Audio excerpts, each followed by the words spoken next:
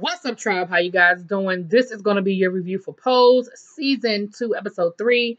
Go ahead and hit that subscribe button. Hope you like this video. So we start off this episode with Miss Angel doing her interview. She's made it into the final round. There are only 5 contestants left in the new face that was being sponsored by Ford Model Agency. And of course, Mr. Ford has taken an interest in Miss Angel. However, Angel's doing her interview and she does pretty good. She's a little sassy, but I thought she did pretty good. At the end, they were like, okay, thank you. And she said, wait a minute, you didn't ask me why I want to be, the face of the new face for 1990. And they said, okay, well, tell us why you want to be. And she went on to explain and everything. But ultimately, she did not get chosen. And of course, she's disappointed. She lashes out at Blanca. Blanca always ready to go cuss somebody out. She said, I'm going to give her a piece of my mind. You great call Miss Ford, the head of the top modeling agency in New York, and cuss her out because she ain't pick your baby. Girl, go sit down somewhere, Miss Blanca. She means well, though. She definitely means well.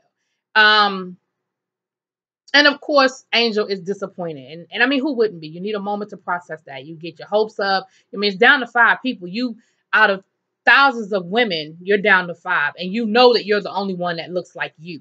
That's not that blonde hair, blue-eyed, cutout of a model. And so we see her, and let me tell you something, Poppy. Let me tell you something, Poppy. You ain't gonna make me cry every damn episode, okay? You're not gonna do it. That's 2 weeks in a row that I done shed a tear over you, Poppy. You ain't gonna do it. You ain't gonna keep doing it.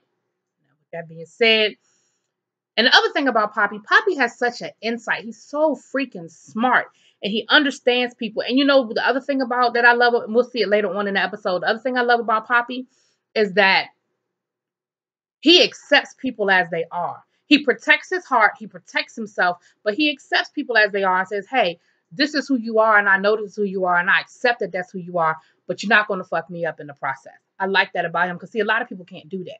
A lot of people can't separate understanding how somebody is and loving them anyway, but just making sure that you protect yourself in the process. That is such a insightful, way of looking at life. Anyway, with that being said,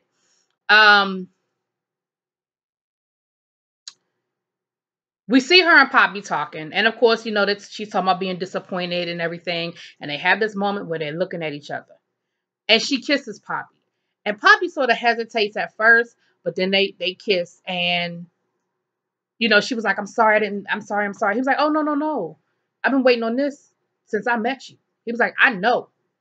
He said, you're the type of woman, you're what I want. You're what I need. And she said, well, okay, let's go get a room. He said, no. He said, we're going to take this slow. He said, let me take you out on a date. And it was so sweet. Again, he's letting her know, look, you are who I want. And I know that you're who I want. And I've been wanting you for a long time, but we ain't going to rush into nothing either. We're going to take this nice and slow. Honey, then we see Miss Electra. Electra's doing her thing down at the Hellfire Club. She's got her regular Pete done came through. And of course, Pete doing his drug thing again. And he got this new piece he gave her that goes over the face, and she can open up an airway and let air come in, and stuff, play them games, the air game, where you can get enough air to breathe and then close it up and all that. So, he's getting high, and she told him, she said, look, last time you were here, I gave into my weakness for that money, but I don't do drugs and I don't condone drugs. And he was like, look, he started flashing that money again. And Electra said, I tell you what, okay, you're going to get high. I'm adding $300 on top of the $350 that you already given me. Now, remember, this is 1990 $300.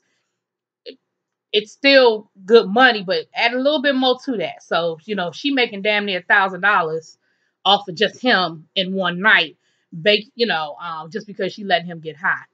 So they get him all strapped up. He's all, I don't know the names of all the different apparatuses, but he's strapped up, arms and legs, and he's got the face mask on. And she opened it up. She said, can you breathe? He said, yeah, I'm good. He said, I tell you what, come back in about 20 minutes and give me, so we can give time for the drugs to really work, so I can really go. I can really enjoy it. So, lecturer was like, all right, it's your money. You know what I'm saying? If you want to waste 20 minutes doing nothing, that's fine. So she goes into the lounge. Now, I personally think, hold on, y'all. I personally think she was gone longer than 20 minutes, but it really don't matter. Because, they showed her reading a magazine and filing her nails and making a cup of tea. Now, you can't do all that in 20 minutes. 20 minutes is not that long. But neither here nor there. She goes back into the room and he's not responding. She's doing the whole, are you ready to get your beating and all of that? And he ain't saying nothing. And she was like, answer me, do something. Nah, let me know, you ready. He doesn't move. And you could tell he's kind of slack. She takes that mask off and he has asphyxiated on himself, which unfortunately, we know that that's what happened with Jimi Hendrix and Janis Joplin and Mama Cass. Like, unfortunately, it happens when people drink too much or indulge too much, and then they throw up and then they asphyxiate themselves. And of course, with the mask on and the way he was laying, it really wasn't nothing he could do. Had he, he couldn't get it out, because the mask was on. Had the mask not been on, he probably would still be alive because he could just kind of turn his head to the side, even being strapped up like that. But he couldn't. So, of course, Elektra loses it. And who's the first person she runs to for help? Blanca. And, of course, Blanca being Miss Goody Two Shoes, Blanca's like, call the police. Electra's like, are you crazy? She said, do you understand what's going on here? She said, it doesn't matter whether it was an accident or not. A man is dead. Under my watch, I'm a transgender woman. Do you really think the police are going to listen to anything I got to say? And Blanca is like, just trust me. You came here because you trust me, right? Just trust me. And Elektra was like, honey, I'm not trusting you to call the police. So Elektra runs out. Blanca follows her. Who's the second person? The second person Elektra runs to? Candy. Who in the world is texting me like that? Anyway, runs to Candy. So, Candy is down to the bar, down to the strip club, honey. She's on the pole. And they get her off the pole with money, of course. And she tells Candy what happened. And Candy was like, are you crazy? She said, call the police. She was like, are you crazy, really, Blanca? Like, you really are little Miss Goody Two Shoes. So Candy is like, look, I don't know what the hell you want me to do about this. I mean, this is crazy. So they finally go back and forth. And finally, Candy was like, well, look, I might know somebody that can help you out, but it's going to cost you. Electra's like, whatever, let's go. Now, mind you, she running around in her damn mink coat, or she still got her dominatrix outfit on underneath, honey, and she got the mink coat on. Mind you, the man is still dead down to the room. The good thing is that they're private rooms, and ain't nobody got the key but Elektra to get into the room, but he's still down there dead. So then Candy gets dressed, and Candy ends up taking them to the woman that botched her up last year with the fake silicone, right? She almost died. Candy said, look, we know you know how to handle things like this. Take care of it. We need your help. And of course, she played coy until Elektra started flashing that money. Then all of a sudden it was, no, rewind. That's not who they went to next. Candy took them to another friend of hers who's transgender, who might be able to help them. And they went back to Blanca's house and they had a conversation. And they were still trying to figure out what to do. And of course, Blanca is still like, call the police if we explain what happened. And the transgender woman told them, she said, look, let me just go and let you know my situation. And she told them a story about last year. Situation happened to her last year where she was, turning a trick, and the John ain't like how she was doing it, and they ended up getting into altercation. The police rolled up. The man is whooping her ass. And they end up getting into a conversation. I mean, the police come up. The police take the man's word for it that he was just giving her a ride and he didn't know, and she tried to rob him. She gets arrested, goes to Rikers Island, and she told Elektra, she said, look, and Rikers, you ain't trying to go to Rikers Island either, because once I got to Rikers Island, I was beat up, and then one of the guards pimped me out. Now, here's what I don't understand, and y'all correct me, and this is, again, in no way to be disrespectful.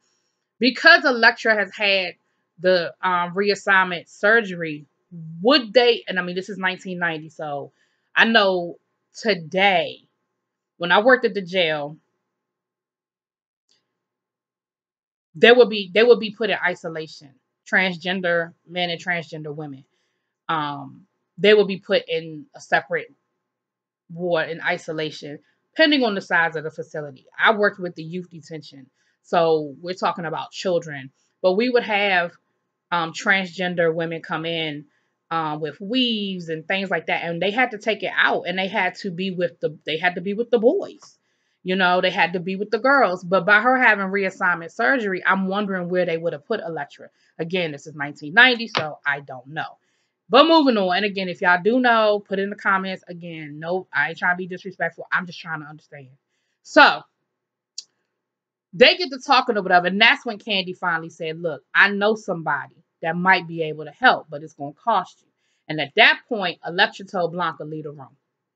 She said, look, I know this is your house, but I'm your mother. Go to bed. And Blanca tries to talk Electra out of it. And Electra says, look, what I don't want, I've already involved you too much.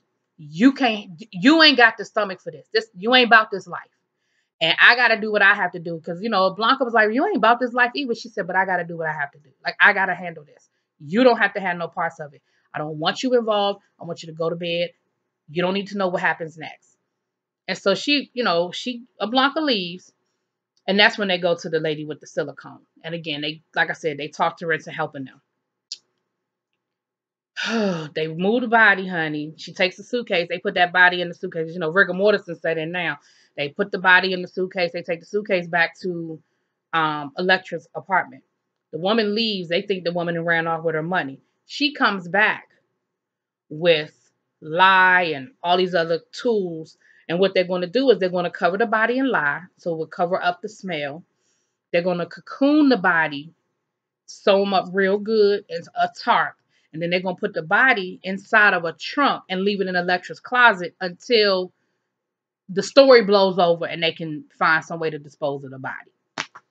Honey, that was a whole CSI moment, okay? When it showed them, it was Candy, Electra, and the silicone lady. And it showed them going through the whole process and everything like that. I said, it's a whole lot of people involved in this whole situation for it to stay. It ain't gonna stay a secret long because there's too many people that know what's really going on. But neither here nor there. We'll get to that a little bit later on. Now, while all of this is going on, we have Angel and Poppy. Now, Angel started acting a little bit funny around Poppy. And again, this lets you know where Poppy has his insight. He's sulking, but he doesn't have an attitude. And Blanca is like, what is going on with Poppy? He's been sulking these last couple of days. What's going on with him? And we also find out, remember, this season fast forwarded 2 years. So we find out that in the 2 years, Poppy then got his GED. He stopped selling drugs, and he actually has a real job working at a dealership or something, they said. So Poppy's doing really, really well. I don't understand why Poppy ain't helping pay the rent, because Blanca said anybody helping pay the rent but Electra. But if Poppy got a job, Poppy need to be giving up money. But anyway, that's another conversation. So Angel was like, what's wrong with you? Why are you acting funny? He said, I'm not acting funny. He said, you've been the one acting funny ever since I asked you out on a date. You've been the one acting funny. He said, but it's okay. I'm going to let you figure it out. And again, he's just so... So she says, I'm scared. I'll be honest with you. I don't want things to change between us. We have such a good friendship. I'm scared. I'm scared of fucking it up, basically.